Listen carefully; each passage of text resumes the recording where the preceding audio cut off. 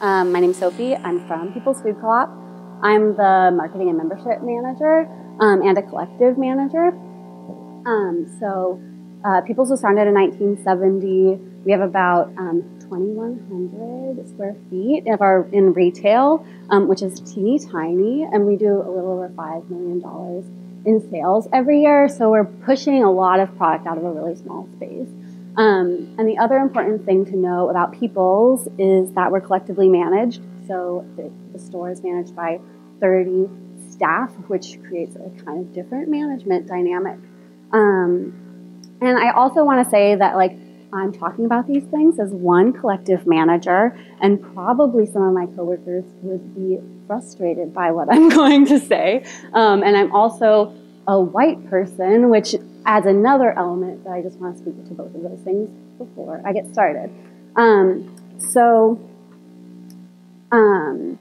We're also thinking about opening a second store in a neighborhood that is a lot more racially diverse than the neighborhood where we're currently located, and also it has a lot lower income overall. And so those are two things that we're really thinking about as we're moving forward and opening a second store. Social justice is in our end statement, and so the board adopted our last end statement in 2007, and it's hard for me to talk about the whole history. I've been at People's for about 3 years, but Todd and Miles and Joel have been around for a lot longer than that. So you could ask them about these things too. But that, shows up at our store in some really concrete ways. We have a Black Lives Matter sign outside, and we have a lot of conversations about white supremacy and misogyny on staff almost constantly. And so it's been really important as staff are having all of these conversations about social justice that we figure out how to communicate those values to a broader customer base that's not necessarily thinking about that when they're showing up at the co-op. And when I started in my role, there wasn't a lot of external communication with member owners and with customers about those issues, and so it became really important for me to start to galvanize our staff to do that a little bit more intentionally and at least try to let folks know what conversations staff are having.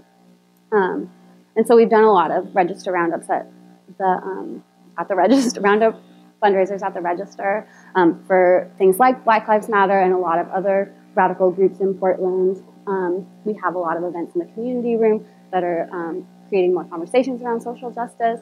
We've also invited people of color and other social justice oriented groups in Portland to come hold events in our space to try to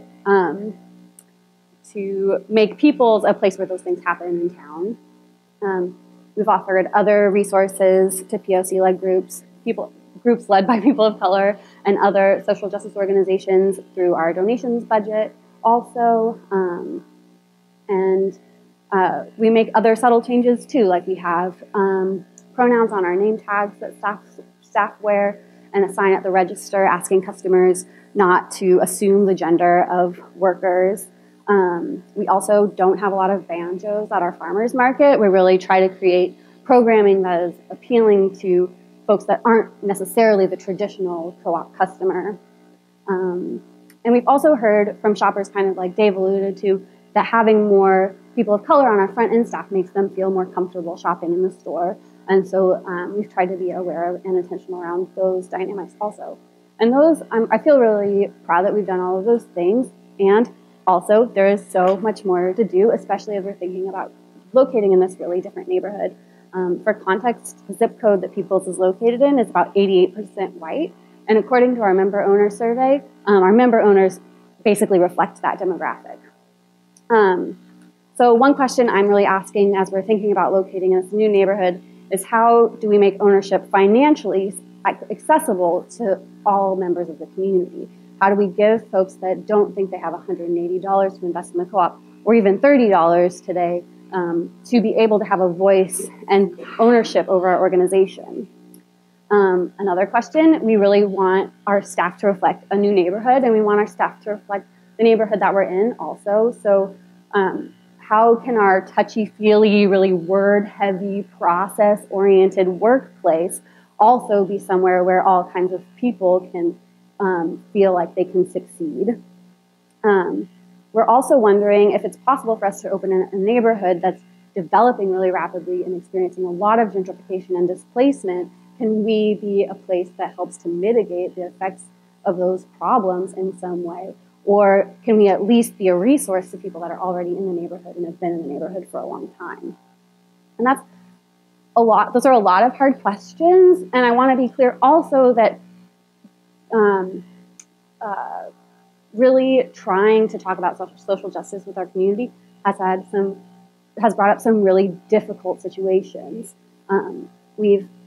It's really hard when you have a staff that's talking about racism and misogyny and transphobia all the time to figure out what language to use when staff are talking to member owners and customers about those issues, or trying to call out problematic behavior in a way that doesn't totally alienate and discard those people. We've also triggered a lot of racism and misogyny and other really inappropriate behavior that we've had to figure out how to have a process around, and we haven't always done a great job, but I feel confident that we can do better. We also have the issue of holding staff and board members accountable to behavior that isn't reflective of those values, and that has also been messy work. But ultimately, I believe that co-ops are social justice or social change organizations. Since the 70s, we have radically changed the culture in America, particularly around food, but in other ways too. And now that that's happened, I think we have to find our footing and figure out what we're going to stand for the next 50 years. What's the change that we want to make going forward? And I think that these social justice values are a place where we can really try to embody something different and be a model for a better way for businesses to be in the world. So places like People's are never going to be able to compete with Amazon. We're never going to be able to be New Seasons. And so what is our stake, and what do we want to do, and why do we want people to come there? So those are the questions that I'm asking myself.